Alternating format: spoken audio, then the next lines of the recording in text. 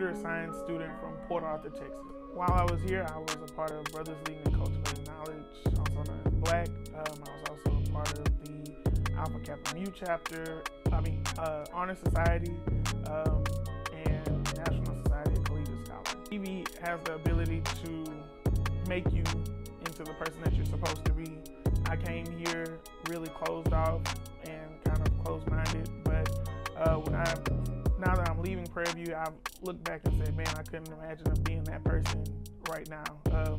Truly, I've made some great friends, I made some great connections, and overall, I'm leaving here with lifelong friends and a love for an institution that really has loved me and invested in me. So I actually do have a job. I will be going back to Hewlett-Packard Enterprise in June with a cyber threat intelligence role.